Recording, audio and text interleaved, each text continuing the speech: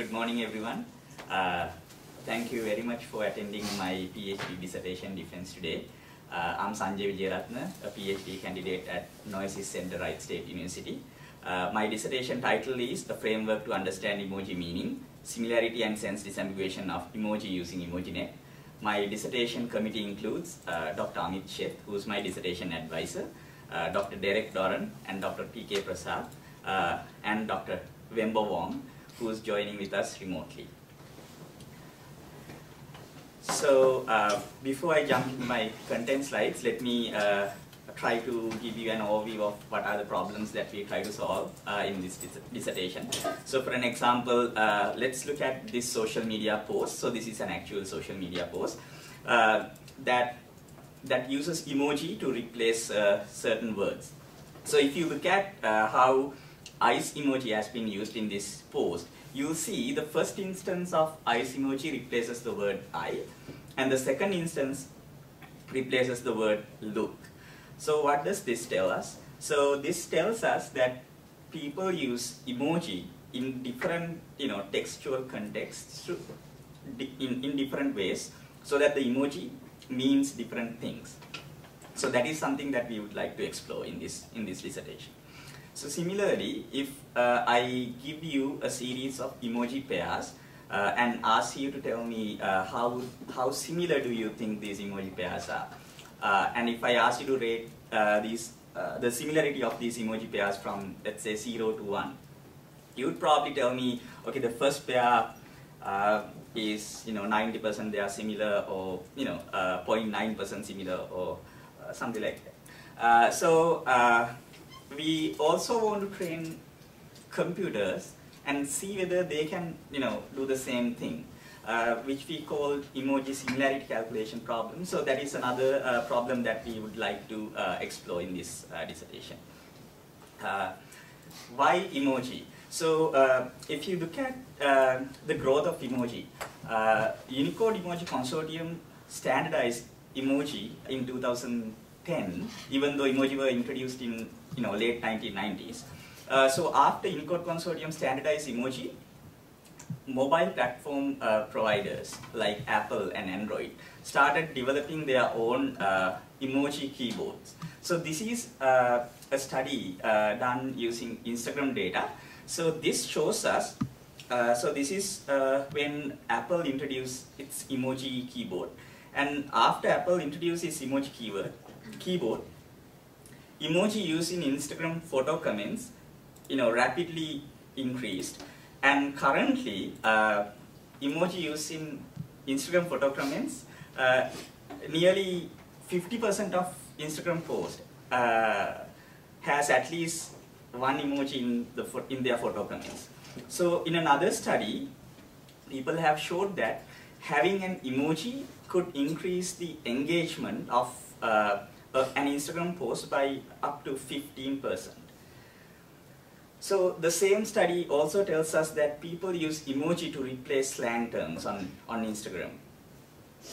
Not only on Instagram, emoji are popular across many social media platforms. So for an example, in 2015, face with tears of joy emoji was tweeted 6.6 billion times on Twitter. And on the same year, face with tears of joy emoji was awarded or named as the word of the year by the Oxford Dictionary, and it was the first time an emoji was named as the word of the year. On Facebook, on average, over 60 million emojis are shared on every day. And so these are statistics from 2017, and as of now, close to 900 million emojis are shared on Facebook on average per day. And on Facebook Messenger, 5 billion emojis are shared. So this shows us people use emoji a lot on social media. And now let's look at how people use emoji on social media, and for what purposes. So past research tells us that people mainly use emoji to express emotion, sentiment, and sarcasm, to maintain playful conversations, informal conversations, and also people use emoji to replace slang terms and emoticons as well. So when it comes to process these emojis in a meaningful way, we have to have we have to develop, computer algorithms or programs so that, they can have a sense of, emoji meaning, or have some sort of representation that it could use to understand the meaning of an emoji. So when it comes to develop algorithms, we change two main problems. So the first problem is emoji are not defined with rigid semantics. Because of that, people tend to assign meanings to emoji. And the other problem is there are not enough, not good resources out there on the web that would tell you how a particular emoji should be used. So let's look at these two challenges in a bit more detail. So the first challenge is on the polysemy of emoji. So emoji can have multiple meanings, and let's look at why emoji can have multiple meanings. So if you look at these emojis, so these Unicode code points refer to one single, emoji, but this is how that same Unicode code point is represented across multiple platforms. So you can clearly see the same Unicode code point is depicted or shown differently in different platforms, which could lead to confusion. So this leads people to assign different meanings to emoji. And similarly, different user groups and different geographies could also come up with new meanings for emojis. So for an example, in another study, we found that street gang members on Twitter use gas pump emoji to refer to marijuana, because gas is a slang term for marijuana. And it is also noted that folded hands emoji is used as a praying symbol in here and most of the English-speaking countries, but in countries like India, it is used as a greeting. So namaste is a greeting. This emoji that you see here is the OK sign emoji. So in English language and English-speaking countries, most of the time this emoji is interpreted as OK sign. But American Sign Language has a different, more profane, profane meaning to it. So based on different geographies, different user groups, emoji can have multiple meanings. The other problem is lack of resources that are available on the web. So there are multiple websites that tells you what the Unicode code point of emoji and how it looks like, but there are very little resources that are out there on the web that would tell you, little to no resources that are on the web that would tell you that can tell you how an emoji should be used. There are certain websites that tell you emoji meanings, but that's it. And there are no resource that is out there that we can directly feed into a computer so that computer can understand or learn a representation of emoji meaning. So that is one problem that we try to solve here. With that, this motivated us to work on this dissertation topic or this research general research area. So this is my thesis statement. It says machine readable emoji sense repositories can be created and used to enable substantially better understanding of the emoji meaning in text. This enables improved performance of downstream applications such as emoji sense disambiguation and emoji similarity. So the basic idea is to develop machine-readable emoji dictionaries and use it to solve downstream applications.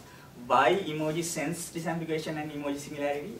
That is because these two are primary tasks that would have that can have effect on many other emoji processing applications like sentiment analysis and emoji-based search. So I'll explain.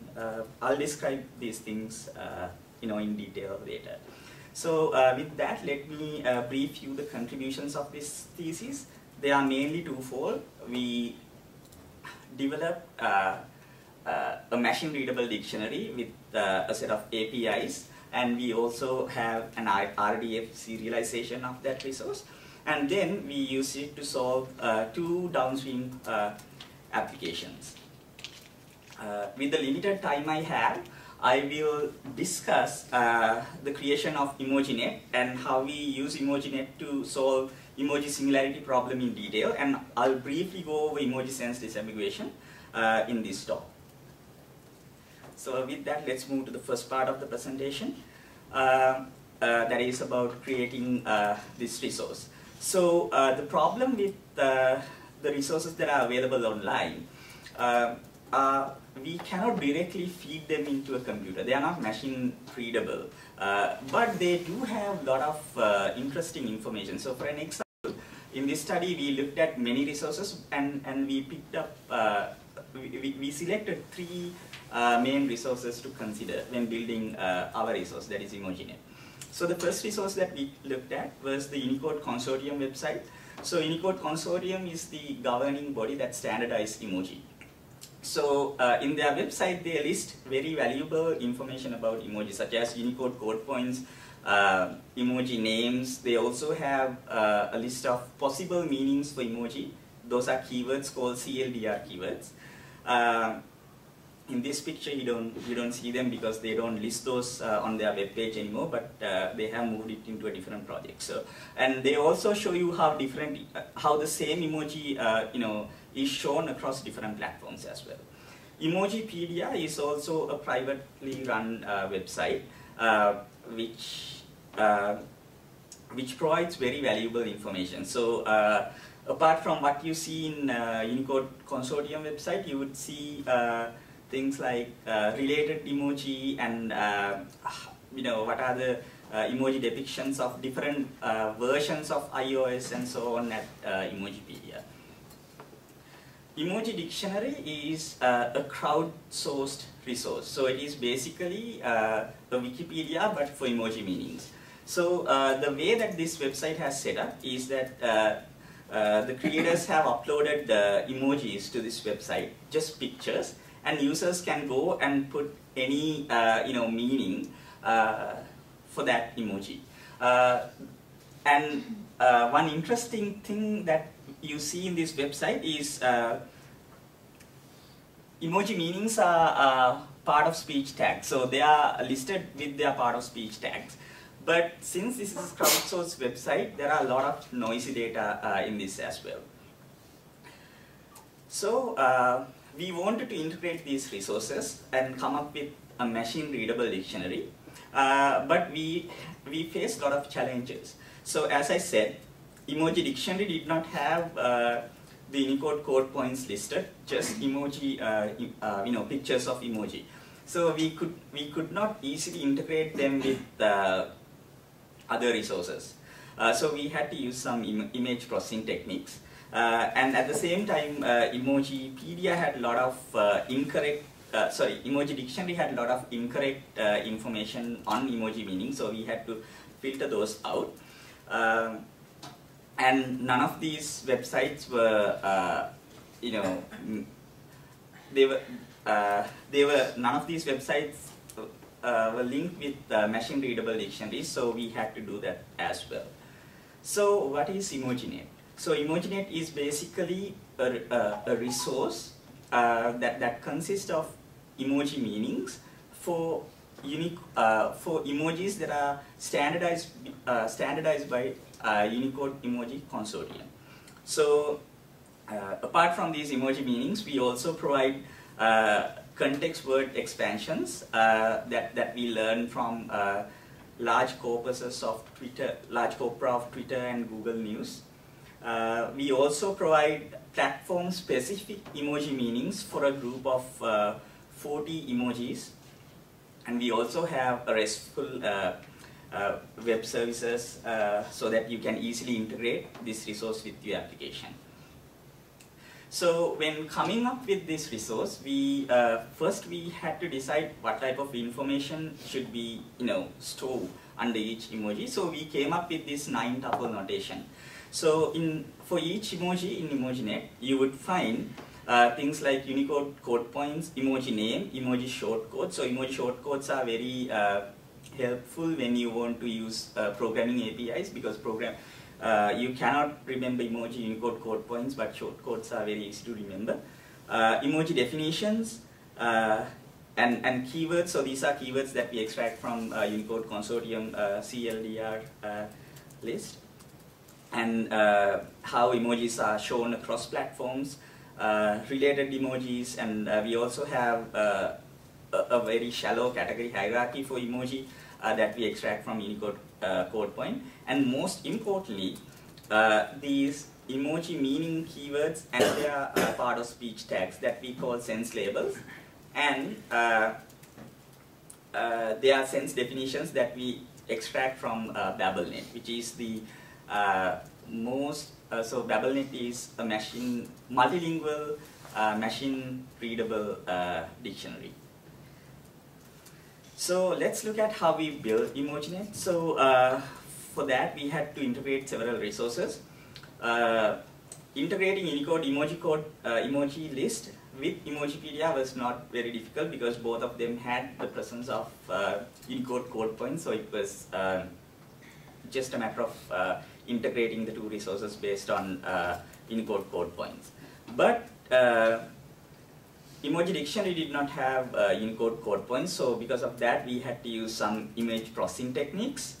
And then once we extract emoji sense labels from Emoji Dictionary, we had to link them with machine readable definitions in BabelNet. So for that we used word sense disambiguation techniques. So let me go into details of how we did this integration. So integrating Emoji Dictionary, to integrate Emoji Dictionary with other resources, we used a nearest neighborhood based image processing algorithm. So basically we had two sets of emoji, one that we downloaded from Emoji Dictionary, and another set of emojis that are coming from Unicode Emoji Consortium and Emojipedia. So what we did was, first we resized each and every emoji image to 300 by 300 pixels of size. Then each image was divided into 25 sections of 25 by 25 pixel regions. And for each region, we calculated their average color density, RGB pixel values, and came up with an average color density value. Then that value was compared across the average color intensity values of the same positions in all the other images. Based on that, we come up with a similarity measure for each and every image in our data set. So the least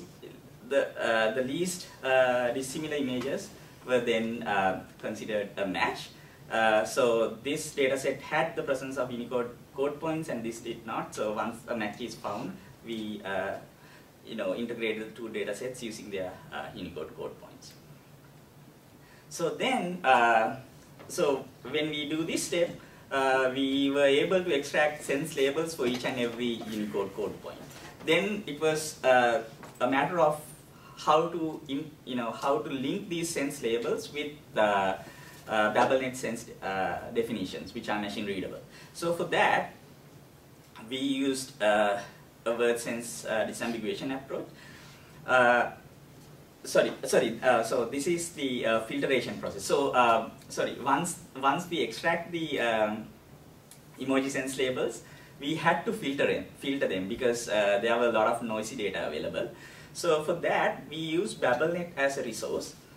So for an example, so this is all the sense labels that we extracted for the face with tears of joy emoji. So you would see things like laugh noun, pick noun, and so on that we extract from Emoji Dictionary for this emoji.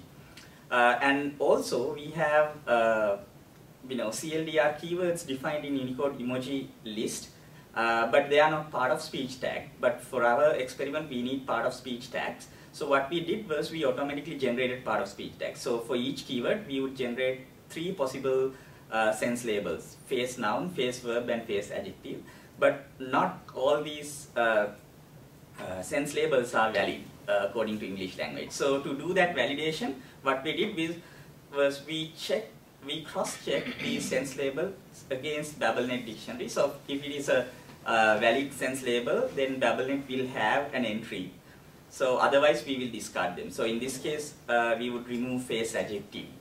So similarly, for these emojis, you would also find sense labels that are valid part of speeches, but they are actually not related to this emoji. So we remove those as well in a later step. So like, by following these steps, we filter out the valid emoji sense labels. Then we wanted to assign machine-readable sense definitions for these sense labels. So for that, we used a word sense disambiguation experiment. We used a corpus called EdMe-SC corpus. The sense labels in this corpus are already annotated with BabelNet sense, machine-readable sense IDs. So what we did was we used two word sense disambiguation baselines. The first one is called most frequent sense, and the other one is called most popular sense. We use most frequent sense because it is one of the hard to beat baselines in word sense disambiguation research. So I'm not going to go into details, but I'll give you the brief, overview. So what we did was for each sense label, we calculate the most frequent sense, and then we would assign it as the sense label, machine readable ID for that particular sense label. If a particular sense label is not present in the MASC corpus, we would calculate the most popular sense and assign it the sense label. So let me show you the evaluation statistics for these two methods. So for the image processing algorithm, we achieved close to 97% accuracy. Even though our algorithm was, simple, it worked very well for our experiment because emojis, most of the time emojis have 2 to 3 colors. So, but we failed in cases like this. So here, if you look at these clock images, the only difference you see is where these arms are positioned. Then the rest is the same. So we will not be able to do well in cases like that. We also did the word sense disambiguation experiments using most frequent sense baseline and most popular sense baseline, and we were able to achieve decent accuracies there. And this is how we disambiguated nouns, verbs, and adjectives once the two methods are combined. In summary, what we did was we created a machine-readable resource. I did not explain how we expand the sense definition using word embedding models here, but we did that, and all of our datasets are available in this location. And you can download them from our website, emojinet.noisis.org. So then let me discuss how we use this resource to solve emoji understanding tasks that we were interested in. So the first problem that we are going to look at is called the emoji similarity problem. So why did we want to work on this problem? So emoji similarity has a lot of different applications. For an example, it can be a very important parameter for emoji-based search. So if you look at emoji-based search, emoji-based search is getting popular now. So very recently, YouTube Music started support searching the music database using emoji. So we all know in information retrieval, to improve the recall of a search engine, you can use related keywords for a search query. So similarly, you could use related emoji to improve emoji-based search. So emoji similarity can play a role there. And currently, Unicode Emoji Consortium has standardized close to 3,000 emojis. How would you show all these emojis in small handheld devices? So you have to come up with meaningful emoji groups. So emoji similarity can be used to come up with meaningful emoji groups so that you can optimize your mobile keyboards. So emoji domains are also getting very popular now. If a particular domain is already taken, you can use emoji similarity to come up with alternate emoji domains. So emoji similarity has a lot of interesting applications. So that's why we wanted to study this problem. So let's look at how we define this problem. So we define this as follows. Measuring the semantic similarity of emojis such that the measure reflects the likeliness of their meaning, interpretation of intended use. So there are two different ways to come up with an emoji similarity measure. One is based on how emoji look like. We call it the pixel-based emoji similarity. And the other one is the meaning-based emoji similarity. We did not want to use the pixel-based emoji similarity because emojis look different across multiple platforms. So defining a pixel-based similarity would be difficult because how they look across platforms. So instead, we wanted to focus on the meaning of emoji and to come up with notation of emoji similarity based on emoji meaning. Yeah. So we looked at past research and found three related works. So the first one is called Emoji 50, by Francesco Barbri. So so what they did was they collected a large Twitter corpus and learned word embeddings using distributional semantics, and then try to come up with emoji embeddings using the word embeddings that they learned. Their emoji similarity method is based on pure distributional semantics. Then there's another work called Emoji 2X by Eisner and others. So what they did was, similar to Barbri, they also learned distributional semantics, but then they extracted the emoji names from Unicode Consortium website and replaced the words in the emoji names using their corresponding word embeddings, so that they sort of tried to incorporate some knowledge into their embeddings, basically emoji names. And that is the second related work. Paul and others also did very similar experiments to Barbri and others. They also came up with a Jacquard similarity-based emoji similarity measure that is very similar to what we did in our ICWSM paper, based on what we could extract from EmojiNet, but I'm not going to discuss that in this talk. So how did we define emoji similarity? So if you look at what we have in EmojiNet, there are three main things or three different types of information that we can use towards come up with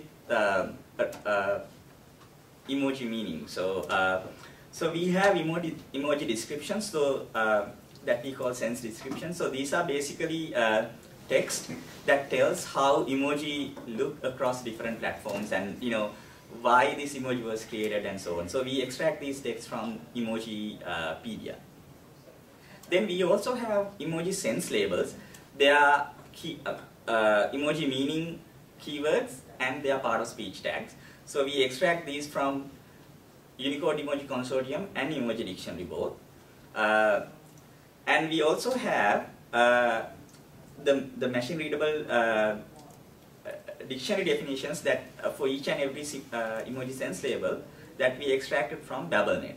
So that we call here sense definition. So you can use these three text elements for each emoji to come up with some emoji meaning representation. So DI is syntactic and definition is semantic. Because it's literally saying what it is most showing. of the time DI is syntactic, and at this so sometimes you would find some semantics there, but not all the time. Most of the time it is syntactic, and how it is shown in different platforms and so on. Yeah, so you can say that. Yeah, so now the idea is to learn distributional semantic models and then try to extract the information that we have in EmojiNet and somehow incorporate that knowledge into distributional semantics so that we have sort of a hybrid system where we have both good things from knowledge-based approaches and distribution semantic approaches. And then to evaluate this method, we also created a new data set with 508 emoji pairs that we call EmoSim 508.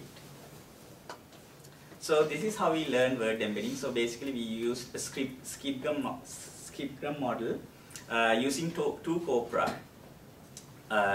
We had a Twitter corpus of 147 million tweets that had at least one emoji in them. And we also use Google News corpus to learn word embeddings.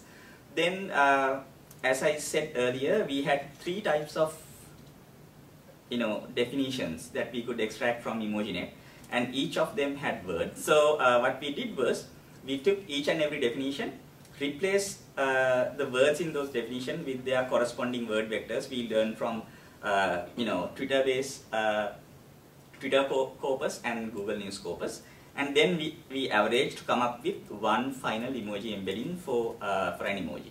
So we used two corpora and used three different types of definitions, and we also created a fourth definition by taking all the words in all three definitions. So in total we have 4 different definition types and 2 different corpora. So for each emoji we could come up with 8 different emoji embeddings. So then we wanted to evaluate our algorithm. So for that, as I said, we did not have a good data set. So Emoji 50 data set was only a total of 50 emoji pairs, and 25 of them were handpicked and 25 of them were random.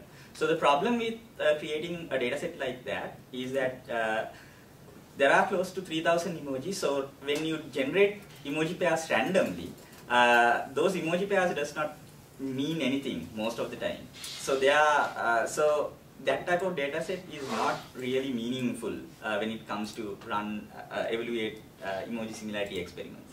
So what we did instead was we look at how emoji are correlated in the data set that we had. So we had a Twitter corpus of 147 million tweets.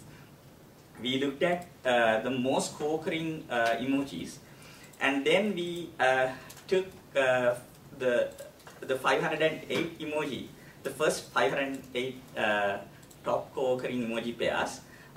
We stopped at 508 because these 508 emoji pairs actually covered 25% of the data set. This had a very long tail. So now if you go to the last emoji pairs that we have, you would see still they are meaningful, like right here. So they are not totally random. They are not handpicked either. But in this way, we could be able to come up with meaningful data set to do our experiments. And once we select emoji pairs, we asked 10 human annotators to evaluate this data set for similarity and relatedness.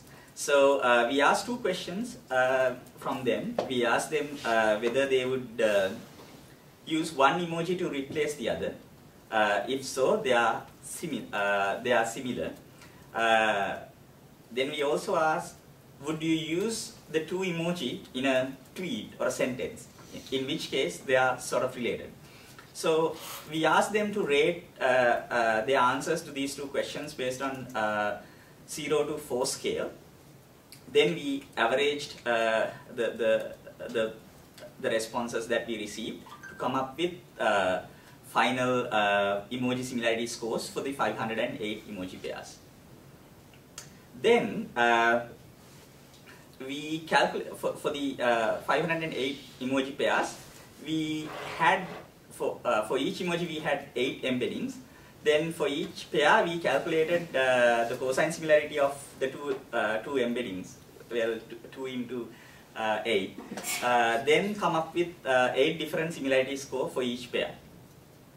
then we use Spearman's rank correlation coefficient to see how well the emoji similarity method measure that we calculated align with the human-generated emoji similarity scores.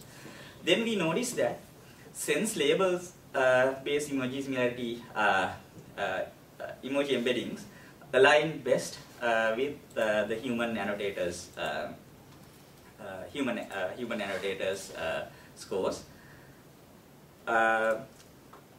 We also wanted to see how well our embeddings would do in a real world task, because at that time there were already 2 other previous emoji embeddings that were out there. So we wanted to see how well our embeddings do compared to them. So for that, we ran another sentiment analysis experiment. So this is a benchmark test that is out there. So basically this has tweets, close to 13,000 tweets, English tweets, and close to 2,300 of them has emojis in them. So in each tweet, words were replaced by their corresponding word embeddings learned from a particular corpus, and the emojis were replaced by the emoji embeddings that we learned. So then, when we ran this experiment, we noticed that our emoji embeddings outperformed the previous emoji embedding. So what now? So in our previous experiment, that we saw that our embeddings align with human agreement. Then with this experiment, we could show that our embeddings are better than previous embeddings. So if you use our embeddings in real world tasks, you can achieve better performance. So yeah. So we're talking about sense label, right? Yes, outperforming yes, the other. yes, sense so label. is it the case that sense label is 1 or 2 words while the others are long sentences, and so yes, there so are other words that dilute it? So yes, it's yes, that's exactly the case. So in general, for NLP tasks, when you have more and more words, algorithms tend to perform better. But what we, I mean, it is the case even in our emoji sense disambiguation experiments. I'll discuss that in a minute. But for this particular experiment, because sense labels contain very particular keywords that are directly associated with emoji meanings, they tend to perform better. Yeah, the other words will dilute it. Yes, that's the essence of this key takeaway slide. Yeah, and all our data sets are available again online. Then I'll briefly go over emoji sense disambiguation experiment. Again, emoji sense so in emoji sense disambiguation, what we are trying to do is, given a sentence where you have emojis in them, can we come up with the meaning of that emoji automatically by using a computer program? So this is how we defined emoji sense disambiguation problem. So we define this, so this is the definition from our ICWSM paper, but we also had a similar definition in our SOC Info paper 1 year earlier. And Miller and others reported that this is a difficult problem to solve in their paper. So the problem with emoji sense disambiguation as of now is that it is very difficult to come up with a label data set so that one could attempt to solve this problem in a supervised setting. Because there are close to 3,000 emojis, and in our resource we have close to 13,000 emoji meanings. So how can you come up with a data set? So it will be a really difficult task to do. But we already built a tool called EmojiNet that has emoji meanings. So we can use the emoji meanings available in our tool to solve this problem in a knowledge-based setting. So that's what we try to do. So here's a example that is coming from one of our papers. So you have two tweets. Both has the prayer hands or folded hands emoji, and for each, so for this prayer hands or folded hands emoji, there are multiple definitions that are out there in EmojiNet, but here are 2 definitions that we extracted from EmojiNet, and these are the words that we extracted from the definitions in EmojiNet. So these words are coming from BabelNet. So then what we did was we used an algorithm called simplified list. So basically what it does is, if you want to disambiguate this term, you check how well the nearby words overlap with the definitions coming from a knowledge base. So based on the word overlap, we were able to assign pray meaning for this emoji and hi-fi meaning for this emoji. So that's the idea. So we did this experiment for a set of 25 emojis that are quite often misunderstood on social media platforms. And we were able to achieve an overall accuracy of close to 51%, when we did this experiment. We noticed two main things. So here we did context word expansions using Twitter word embeddings and Google News word embeddings. And we learned that when you expand the context words, the disambiguation tends to work better. That aligns with previous word sense disambiguation research findings as well. And also we noticed that Twitter-based embeddings work better. So if you look at our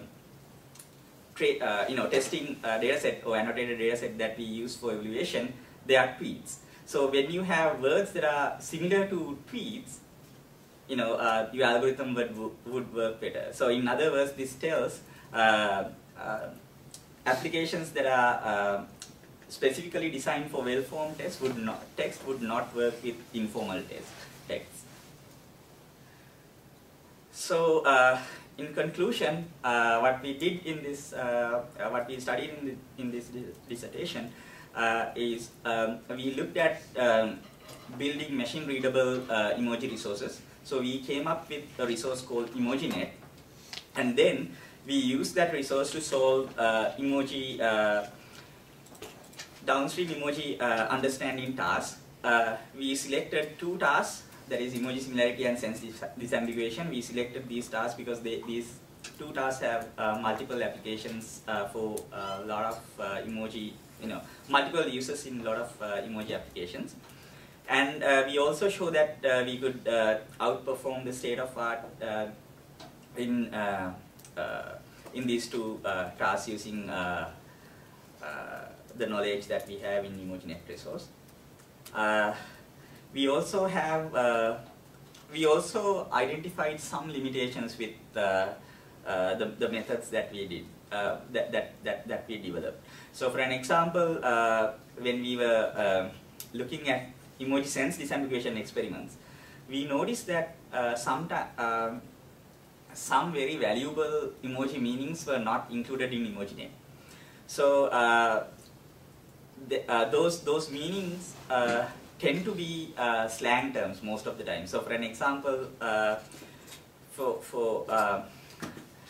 one emoji that we try to disambiguate, we noticed that a lot of people use that emoji to represent like excitement, like oh my god and so on. But and OMG is listed as a keyword in Unicode Emoji Consortium website, but it was not available in BabelNet. Because of that, during our filtration process, we removed that keyword. So because of that, we think when words are not present in BabelNet, we also want to check whether they are slang terms, because emoji are also used as replacements for slang terms. So we propose that if we can link slang term dictionaries with EmojiNet, that could solve these types of problems. And we would also like to use our emoji embeddings that we learned in our emoji similarity calculations in emoji-based search applications. So far there's no data set that is out there, but once people start using emoji-based search, hopefully we would be able to do this experiment in future. So similarly, we did not consider cross-platform specific. We didn't consider platform-specific emoji meanings in our emoji sense disambiguation experiments. Our dataset consists of tweets, and each tweet object has an attribute called source that would tell you the platform where that tweet was originated from. So you can use this source attribute in our future experiments to improve the accuracy of emoji sense disambiguation experiment. But the problem is source attribute is not present in each and every tweet. Yeah, so that's what I wanted to cover. So let me briefly go over my stay at Noises and the things I did. So before you get that, one area that I'm most interested in is how understanding of emoji improves the overall understanding of the content. The content is text plus emoji, the Instagram images plus emoji. How far along you got there, and what could you, okay, what so could you do that others are going to work on it? For yeah. example, you work on food images. Is this something you can? Yeah. So in this dissertation, the focus was on text data, but one of the interns that we collaborated with, Anurag, recently used EmojiNet definitions to do a similar experiment for image data, and it is accepted at Web Intelligence. So he will present that work in this year's Web Intelligence conference. So certainly you can use these definitions to develop applications for images as well, but it was not the focus of this study. But certainly you can do that, and actually there's one work that is out there. Okay, but I mean, and I'm also very interested in seeing these carved out for very specific application. Could it be in disaster coordination? Could it be depression or suicide? Could it be something that is very specific, where in fact some human curation may be done in identification of just the most relevant one. Yeah. Maybe in the active learning, disambiguation can be done by human, because we are only dealing with a few that are often used, meaningful, but contextually relevant only in those. We did some data analysis to see how depressed users would use emoji, and we noticed that a lot of self-identified depressed users who would tweet and who suffer from eating disorders had big face emoji in their Twitter profile description. We don't have like very good data to back it up, but when we were looking at Twitter profile descriptions, we noticed these things. So certainly you can do studies, and you can use the definitions in EmojiNet to understand those things better. Can you characterize who use big force emoji often? Yeah, I mean you can do that, but on top of my head, I don't know whether we have depression related meanings for pigs that is saved on our resource. So I mean certainly you can have those if you have those meanings in EmojiNet, yeah, you can do that. I have clearly seen interesting users in different domains. So, yeah. Hey, did you have any slides on if I ignore emojis, what's the precision recall, and if I include emojis, what's the precision recall? Just to show that processing images makes a big difference.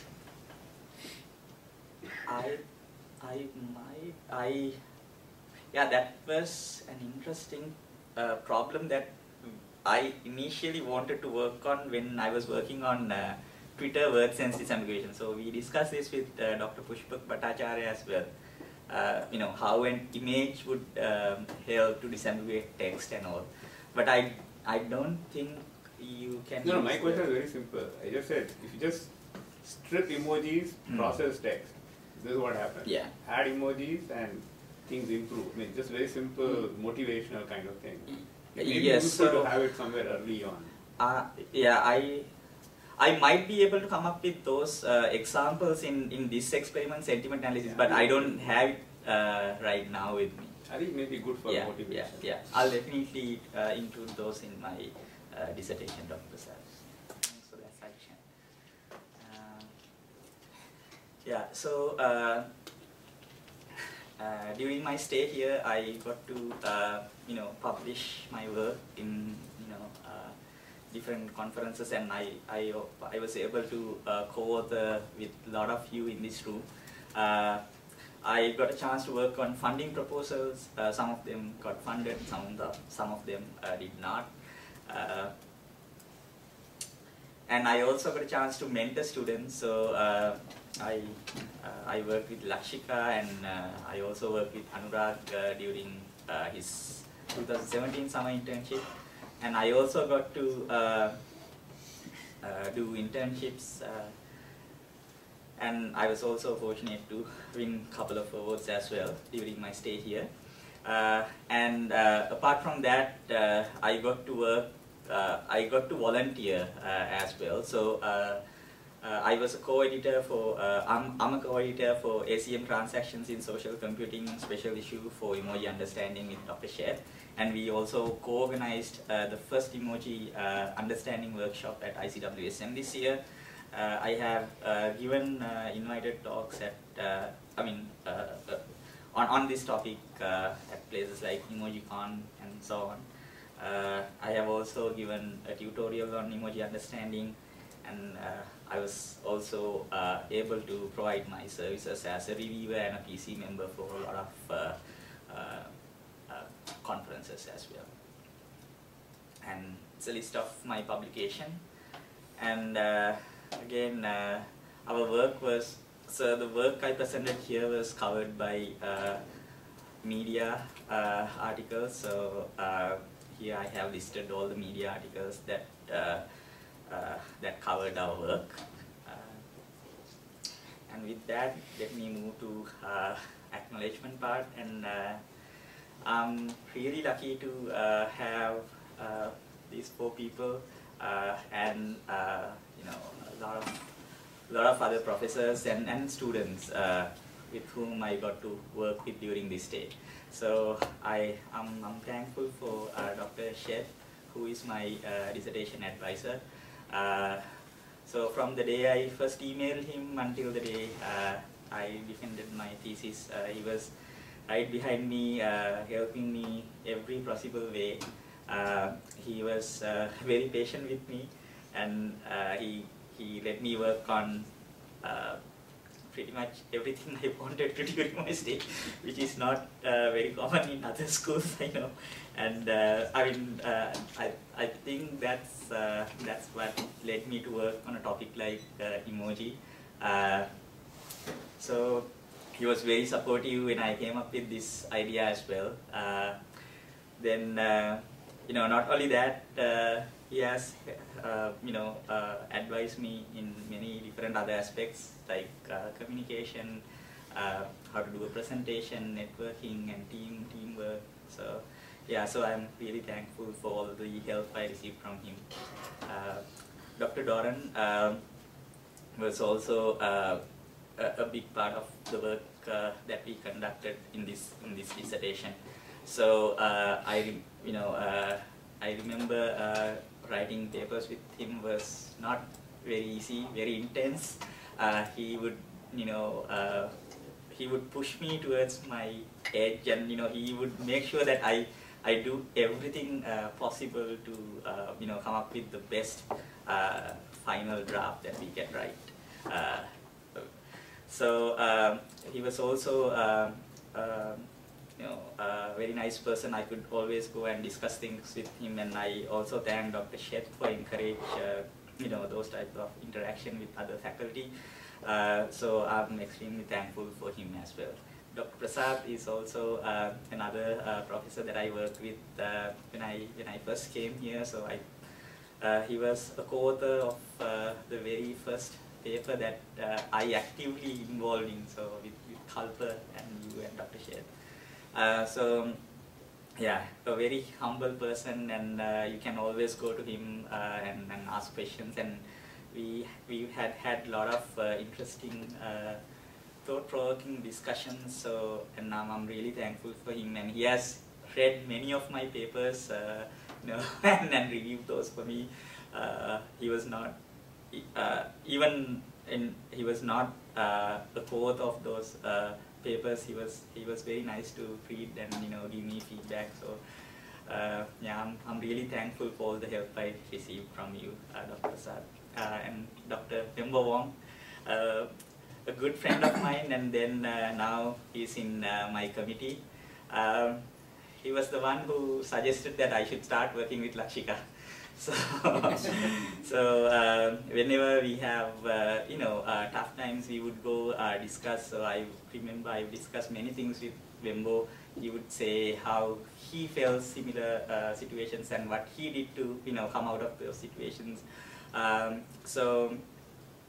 Again, he was there motivating me all this time. So once I have him in my, I think after his graduation, he would probably sign every email that he would send me with, "You need to graduate." So that's his signature. So yeah, he was really pushing me to do good things, and he was also, all these people were also very helpful during my job search as well. So I'm really thankful for that, Wembo. And let me also talk briefly about the mentors and collaborators I had. So the first person that I worked here or mentored me was Dr. Ajit Ranabahu, who's working at Amazon now. So I worked with him for a period of 6 months on semantic annotations. He was a good friend, and pretty much he was sort of a parent to me when I first moved in here. So he was very helpful for me to settle down here, and yeah. And Dr. Prateek Jain. So I remember he gave the first idea for me and Kalpa to work on a problem related to linked open data, which led to a paper, and it was a part of Kalpa's dissertation as well. So he was very helpful, mentoring us at the early stage of our PhDs, where we were pretty naive at that time. I would also like to mention Dr. Pawan Kapanipati, with whom I worked for a couple of years. He played a huge role for me to motivate me to work on social media research, and then he also helped me to find my very first internships at the Insight Center. So I'm thankful for him. And Dr. Bahara Ravi and Dr. Rajaraman Kanagasabai and Dr. Shanali Krishnamurthy were my mentors at different places where I interned, so I thank them as well. Dr. Kalpa Gunaratna and Lakshika Balasuriya were two of my colleagues that I collaborated here, so I had really good time working with them. And Dr. Raminta and Dr. Robert Carlson are here, so we worked on and Dr. Francois Lamy. So we all worked on e-drug trends project. So and we had really nice time. I also worked with you guys during a couple of project proposals as well. Yeah, one of them got funded, and that became the e-drug trends project. And they are here today, and I'm really thankful for them as well. So I learned a lot from you guys as well. Writing proposals were very intense with Dr. Carlson. So he would go and ask each and every line, for us to explain, and so we really learn how to express our ideas very in basic plain terms, so that anyone can understand. So yeah, thank you so much for all these experiences. I also work with Anurag Lendula. We have some publications proving, so hopefully we can submit them very soon. I also work with Dr. Jack Dustin for PSN project, so it was a new experience for me, so yeah, I'm thankful for him as well. Last but not least, all the colleagues at Noesis. So it was great working with you all. I have collaborated with many of you. If not, you have read my papers, given me feedback, or else you have helped me to annotate some of our data sets and data for my experiments. So if I have achieved something, the credit goes to everyone in this room. So you have played a part of that too. So I'm really thankful for that, and I hope I'll get to work with some of you in future. Yeah, finally, let me also thank the funding organizations, Office of Criminal Justice Services, National Institute of Health, and National Science Foundation. And let me also thank A-Star Research and Insight Center for supporting me during my internships. With that, I'll stop my presentation. If you have questions, feel free to shoot them. Thank you.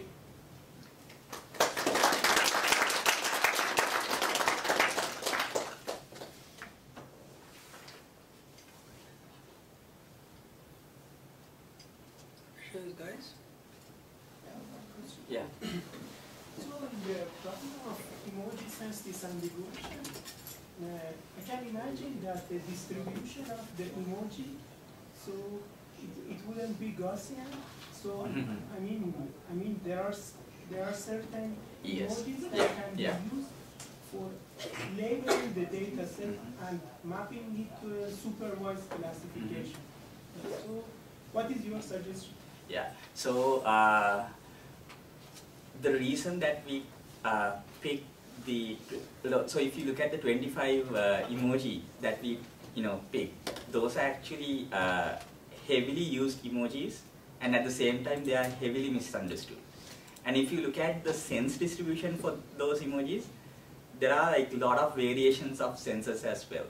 So that is why it is difficult to come up with an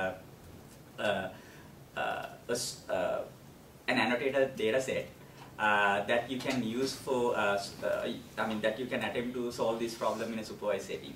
And if you look at these emojis, they have different representations across different platforms. So if you want to do platform-specific emoji sense distribution, it will be even difficult. Yeah, so that's why it makes a really difficult task. But if you look at our resource, for these 25 emojis and 15 more, we also capture platform-specific emoji meaning. So it could actually ease your effort to solve this problem. Yeah. Any more questions? So you didn't talk about mapping emojis to the emotion categories. Any specific comments on that? Okay. Yes. So we didn't really look at how emoji. No, we didn't address that in this dissertation.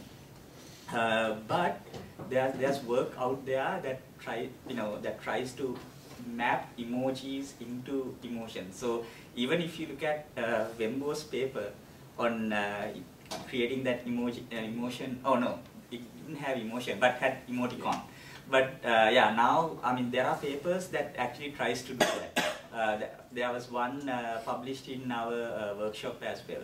So there's work that is out there. So mainly so those works are mostly focused on face emojis, because those are the things that would convey emotion most, let's say 90% of the time. And if you go to Unicode Consortium website, they also have a listing of emoji group under certain emotions. But we did not particularly look into that issue. So you feel that other people have done that work, or do you think that's the future work? People have attempted to solve, people have worked on that. So I can at least, now, if I go back to my references list, I could at least, give you 2 or 3 papers that, there's one in our workshop as well. Yeah. But there could be still room for improvement. I have one question. Yes. About adapting with like maybe new emojis and new meanings. Yes. Is it like automated, something like a continuous process? Or yeah, so it's a good question. So if you look at how we build this tool, we extract, so far we only support emojis that are standardized by Unicode Emoji Consortium. So what happens is when Unicode Emoji Consortium standardize emojis, they would list them in their website, right? So we can extract these things from Unicode Consortium website, and to get the emoji meaning keywords, now you would have to go to a different project called CLDR emoji meanings. So they would, for each and every new emoji, they would publish the CLDR keywords in that project. So once you extract them, the pipeline, you can run the same pipeline, but the challenge is for it takes some time for people to use these new emojis. So the crowd generated emoji meanings might not present on Emojipedia at the same time.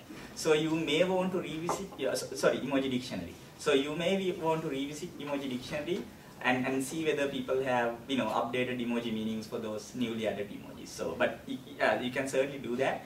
But I would do it in two different phases. Yeah. Any more questions? Yes. Is there any effort in the future, do you think, to standardize emojis the way they look and? Oh, you mean standardize how they look in platform? Yeah. Well, I don't think that would happen. I mean, this was a common question that you would find in any emoji conference that you would go.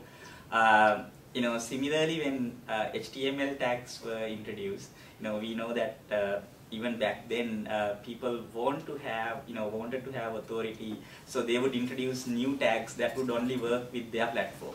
So similarly, people want to do like clever things with emoji. So so they would come up with some cool new ways to show the same emoji in their platform.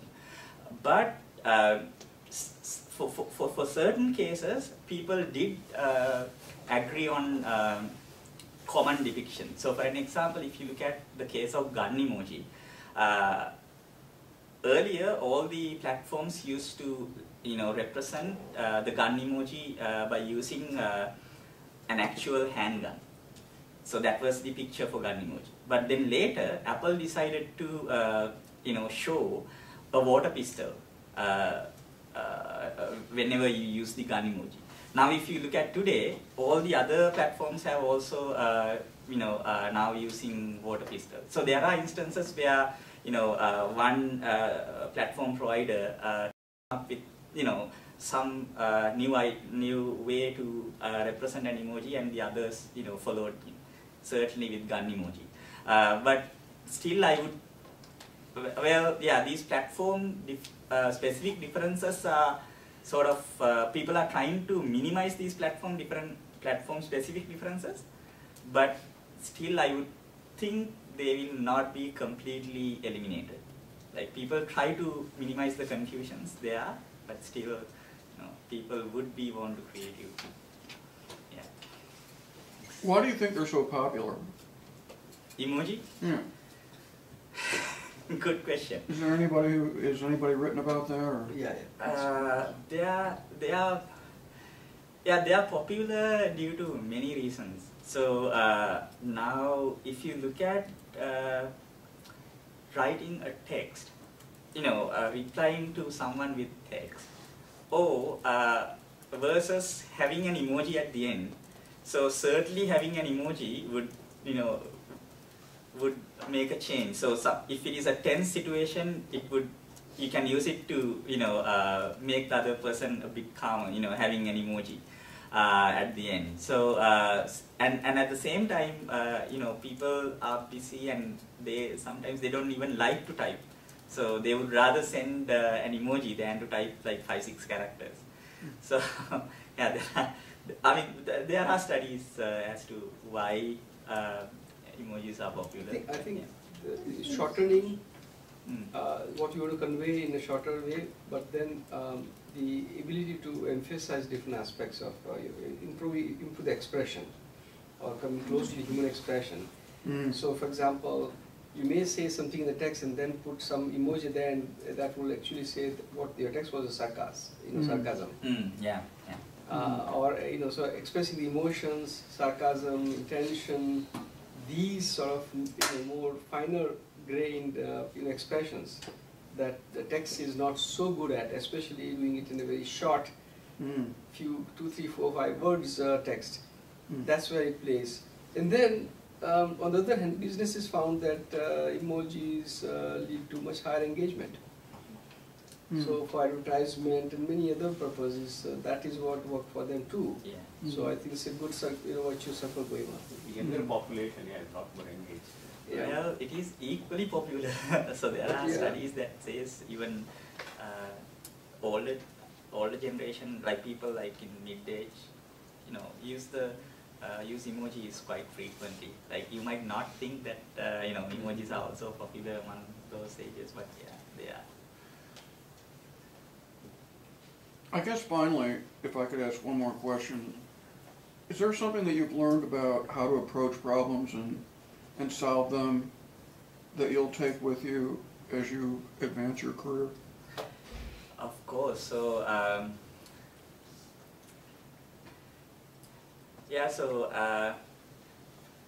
when I started, I would think I didn't have a lot of the skills that I possess today.